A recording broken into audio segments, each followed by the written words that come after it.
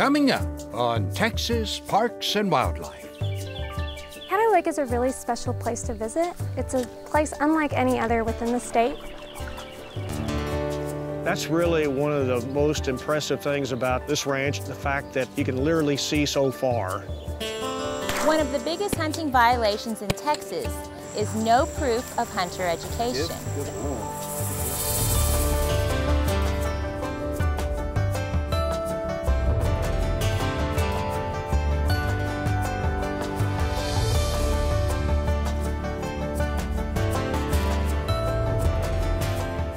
Texas Parks and Wildlife, a television series for all outdoors.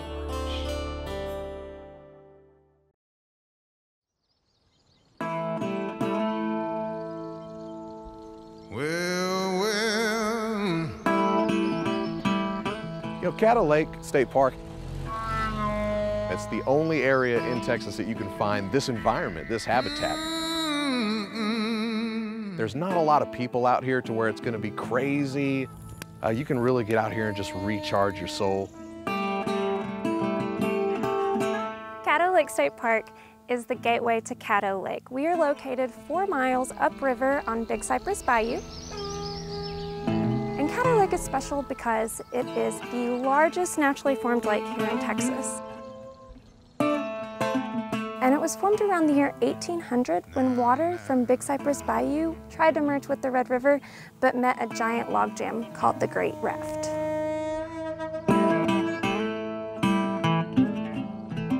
We are a Civilian Conservation Corps park. July 4th, 1934 is when the park officially opened for public use.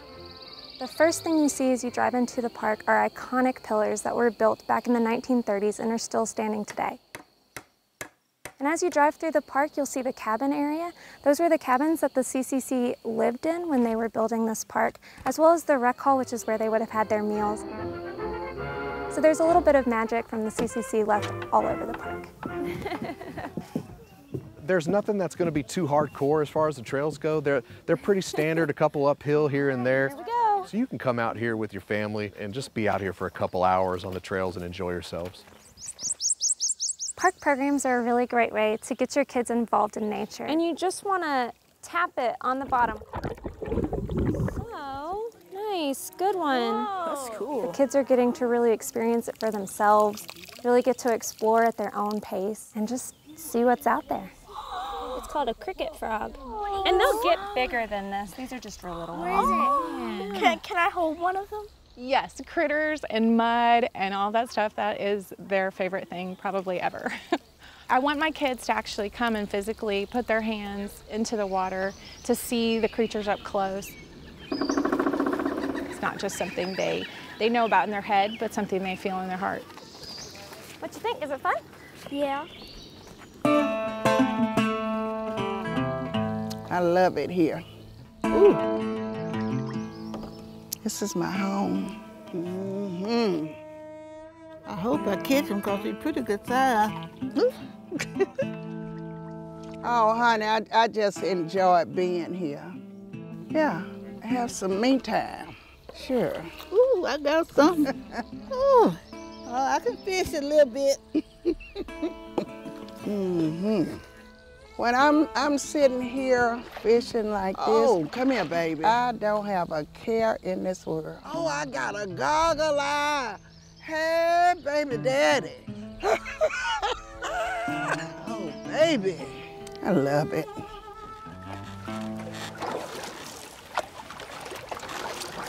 Paddling, it's nice because you don't have the buzz of the motor from a boat. So you get to hear the movement of the water. And you get to kind of feel like you're supposed to be there instead of in a big clunky boat where you're just kind of rocking. You get to get really close to the trees and see the detail of the wood and the hanging of the moss.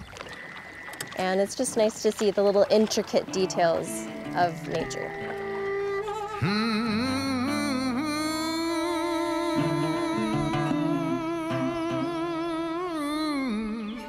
Caddo Lake is a really special place to visit. It's a place unlike any other within the state. This is pretty cool. You really have the opportunity to come out here and really recharge and be a part of nature.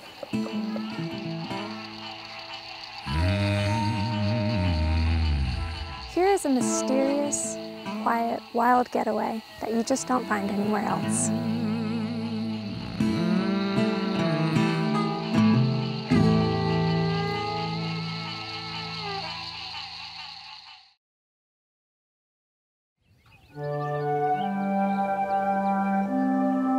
This land was bare dirt when I came here. You were hard-pressed to find a blade of grass on it.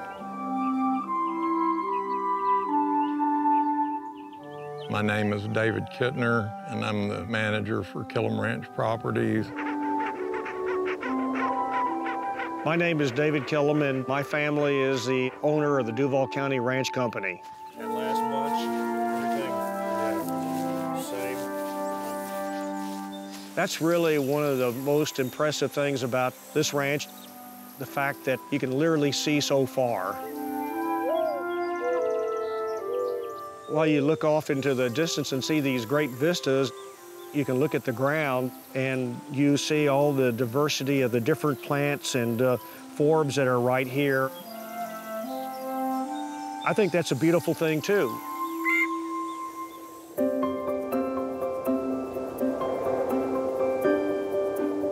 I told David early on, I said, I'm a fix-it kind of guy. I like a challenge, and I'd be happy to work on this place if you want to fix it. And so he said, do whatever you need to do. And it's covered in grass now, in forbs. You know, where you have a plant cover, the soil temperature is 40 to 50 degrees less than it is on bare dirt. When you look at the diversity of brush and just this ground cover that we have right here and the forb production that's generated in this area, it gives us the kind of nutrition that produces these kinds of antlers right there. There's markers all over this ranch that show anybody how productive and what a wonderful piece of property this is for wildlife. You know, just here talking, we're listening to quail call. The brush diversity, the herbaceous plant diversity that we have around us is just amazing. In South Texas, in our semi-arid environment, it's hard to have too much water. We are a for-profit ranching enterprise. And fortunately, the Killams don't need to take out of whatever we make. And so I plow that money back into infrastructure on the ranch. That's where the 350 miles of water lines have gotten paid for. I tell everybody that wants to be a biologist, you better learn how to manage the land first, because you can't manage anything else if you can't manage the land. We use chemical applications by an airplane. We use prescribed burning. We use roller chopping. And we always have wildlife on the forefront of our thinking when we do these practices.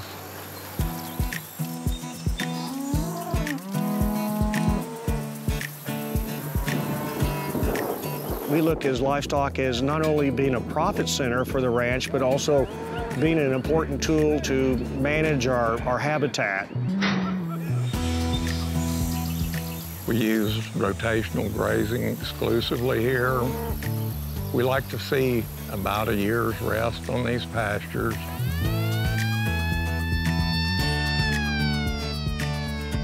We call those cattle every morning and use that siren to train them. All we have to do is get on a hill and blow the siren and sit there, just be a little patient, and those cattle come to us, and then they'll follow me wherever I need them to go. The slower you go, the quicker you get done.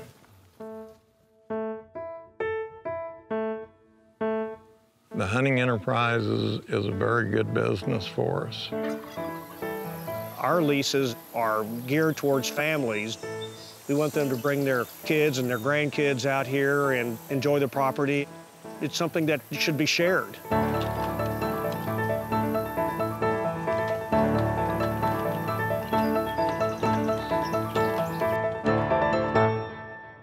We do see a lot of value in outreach and education, and we have wounded veterans We've done that for over 10 years, and we have the opportunity to share this with others and have them participate and enjoy the beauty of the outdoors. And that's been personally satisfying to be able to give back just a little bit. They take extensive records, which makes my job a lot easier, and I can do a lot with the extensive data they collect. They run their game animal, their white-tailed deer and turkey and quail, just like a business. They take real data and records. We don't guess. We make real decisions based on that data.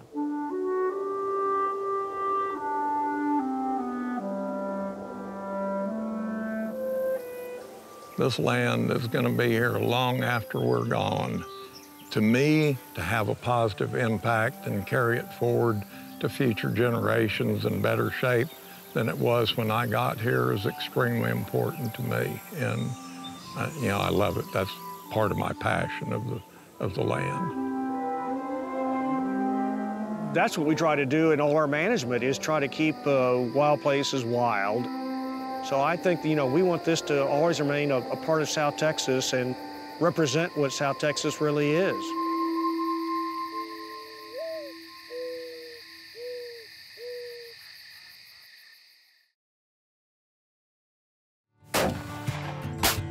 Oh, wow. One of the biggest hunting violations in Texas is no proof of hunter education. The hunter is required to carry proof of hunter education or deferral on their person while engaged in hunting. Every hunter born after September 1st, 1971 must successfully complete a hunter education training course. Whenever you have a good shot, go ahead and take it. Good shot, man. Great shot. Minimum age of certification is 9 years. Hunters under 9 years of age must be accompanied by a person who is at least 17, is a licensed hunter in Texas, has passed hunter education or is exempt, and they must be within normal voice control. Hunters aged 9 through 16, you must successfully complete a hunter education course or be accompanied. Shot. Good shot, son. Look at that. Awesome, awesome. And hunters 17 and over must successfully complete a hunter education course or purchase a hunter education deferral and be accompanied. The hunter education deferral allows a person to defer certification for up to 1 year. The following persons are exempt from requirements to complete a hunter education course: active duty members and honorably discharged veterans of the United States Armed Forces, the Texas Army National Guard, Texas Air National Guard, or Texas State Guard, or persons who are serving or have previously served as a peace officer. For more information, go to our website at TPWD and visit our Hunter Education tab, or call 1-800-792-1112. Right.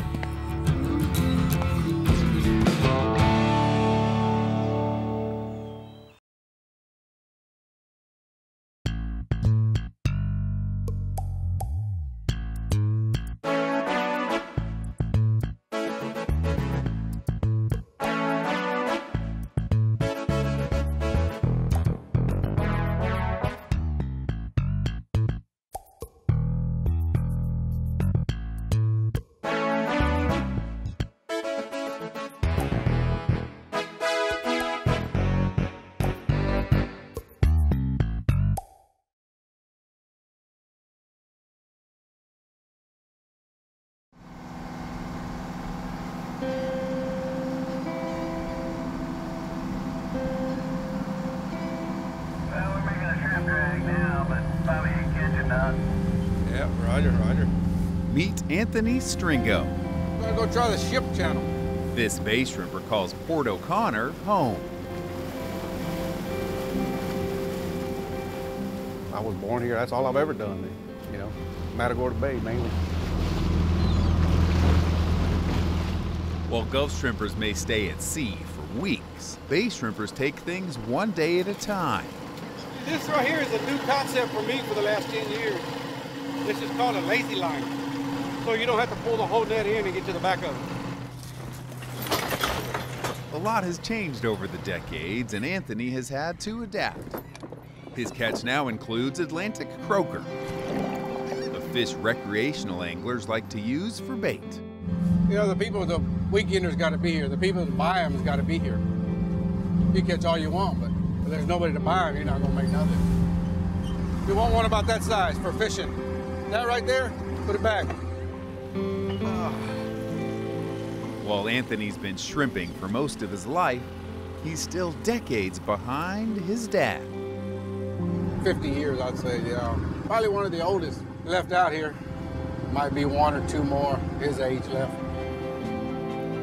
So 1, 2, 1. That's all I'm gonna do is reinforce the edges here. Add another string here to stay together. Jesse's string goes 75, and when he's not shrimping, he's mending his nets. Islands, tires, there's just so many different things. The Stringos have been shrimping for generations. Here's Jesse's dad, Junior, in a Houston Chronicle from 1930. Oh yeah, he's the one that taught me. Yeah, down in the 50s. Oh, there was so damn much shrimp we didn't know what to do in them days. Those days were indeed prosperous, says Mark Fisher, who's studied the shrimping industry for 25 years. Shrimping in the 1950s, it was a very good decade. Price of shrimp was very high. Fuel was cheap, labor was abundant. There was almost no government regulation back then. If you could work hard and handle it, it was all for the taking. I mean, there was lots of shrimp. They kept dwindling down after about 50 years of working them. Yet Jesse is still out working them. What happened? His old boat, the High Roller, rolls along. You know how it gets old and everything coming apart? Oh, I don't want to stick my hands in there. You know, to guide the cables back and forth like you do a rod and reel. Jesse has a new partner, his brother James, who just sold his shrimping license and his boat. Yeah, I was getting too old to work by myself now, and I just had to give it up. Whew. I'm all right with it. I knew I couldn't do it no more, so just went ahead and sold everything. Boat, license, and everything. While there are 300 or so licensed bay shrimpers now, back in the late 80s, Gulf and bay shrimpers were out in force, with more than 5,000 licensed shrimpers on the water. With that much pressure, the state of Texas started to buy back shrimping licenses. The reason? Shrimp nets bring in much more than just shrimp. For every pound of shrimp that is caught, they also catch 4 pounds of other species. These species have no commercial value and they're just pitched over the side. It doesn't really sound that so bad, but when you're talking about 60, 80 million pounds of shrimp being caught every year, that's a lot of bycatch. We would buy back a commercial shrimp license and then retire it, which in turn would reduce the amount of bycatch that is being caught. Hang on. Now James has a little extra money in his pocket, and he and his brother Jesse can work together. You ready? Yeah. I'd go crazy if I had to stay home and do nothing.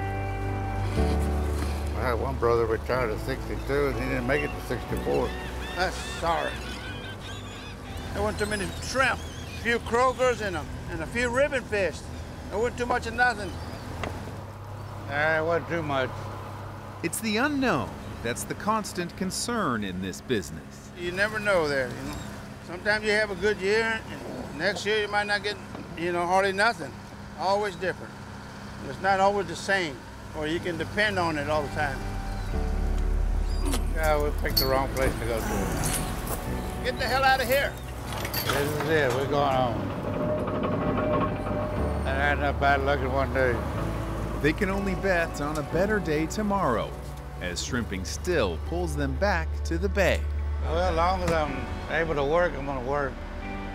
There's just no hurry no more. I tell you, just let it go one step at a time. Oh yeah, he still gets around good for his age and what he does. He's one of the last ones left. Yeah, he's gonna do it till he can't do it no more. Yeah.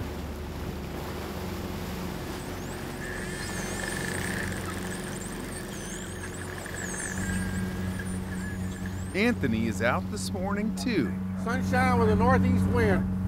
They're starting out by checking what's called a tri-net. Oh, we have the little net down, looking around just to find the best spot. Well, we won't be dragging for nothing.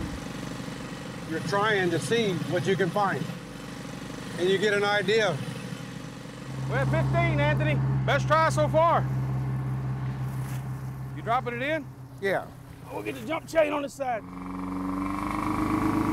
Anthony grew up out here and has literally shrimped Matagorda Bay since he was a baby. They put me in a baby crib going out there like we went today. Never done nothing else. Back then and even now, every day is a gamble. It's just a challenge, because you don't know what you're going to catch. You're liable to get out there and make good money today, $1,000 a day, and the next 2 weeks, catch nothing. Like I said, it's just a challenge. I love it. Looks like shrimp in there. Yeah, look, some shrimp in it. Yeah! Since these guys are catching shrimp for use as live bait, it's a race to get them back to the bait shop. More money this way, about 10 times as much money. Takes more effort to keep them alive. You got to have pumps running. You got to drag shorter drags. That was pretty good for live bait. That was a pretty good drag. Aye!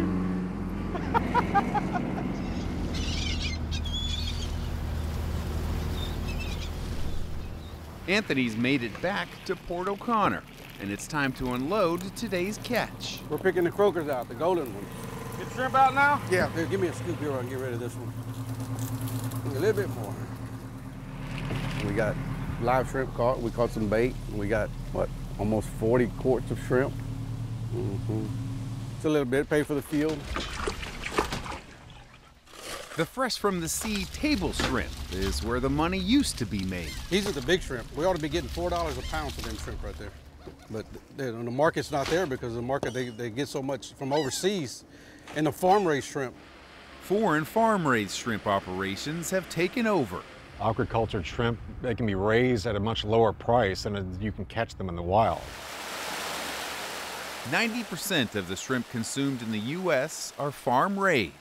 It's cheaper to grow them than it is to catch them. So the price of shrimp has actually dropped. The dockside value of shrimp today is lower than it was in the 1980s. Kind of throws the wind out of your sails. Yeah, the price of shrimp fell. People went to go find something else to do, you know. The changes leave Anthony as the last in his family's business. You can't make no more with it. I mean, it's just,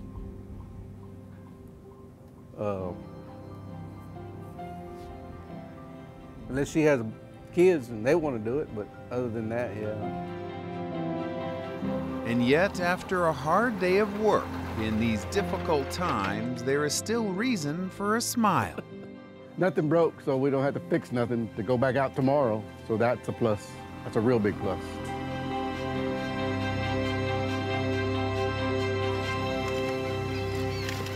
Despite the low prices, the pounding on the body, the last of the stringos carries on. It's habit. I mean, it's just something I've done all my life. Somebody ever said, you went to college? Yeah, I went to college in Matagorda Bay.